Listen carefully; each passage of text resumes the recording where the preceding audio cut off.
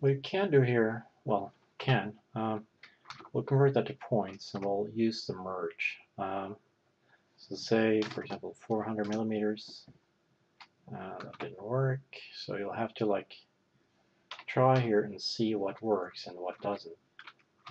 And you can see that I gotta test this out quite a bit, and even then, it doesn't quite work as it should. And also, it's not welding these points to the average, it's welding them to this side right here. Well, as good as it can. You can see that there's some errors here.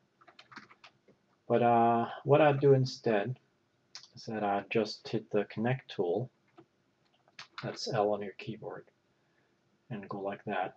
And then use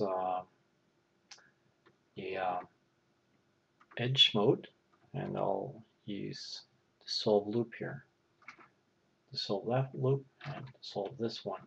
Now you have the merged position of those two edges.